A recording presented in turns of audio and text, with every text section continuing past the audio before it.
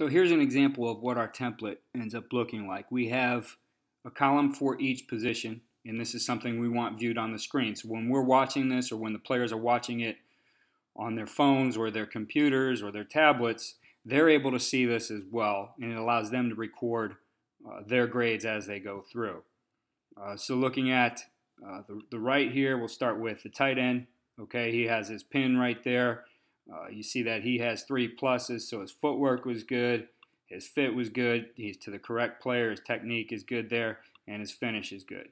Okay, and we go through and we take a look at each player in that way. Okay, looking at the tackle, good footwork.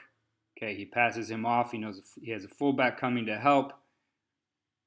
Okay, the fullback can make him right there if he needs to let that guy go, and then he picks up the linebacker coming over the top. That's good. The center is working to cut off the linebacker, so he pulls around.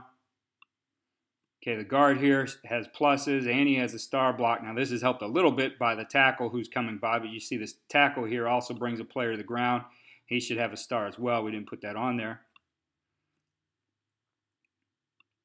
And the backside guard does a good job cutting off. Good footwork. He gets around. I'd like to see that hand in there. He didn't get called for it.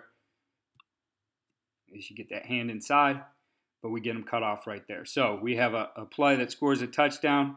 We're pretty happy with everybody's footwork, fit, and finish on this particular play. And we had a couple star blocks in here as well.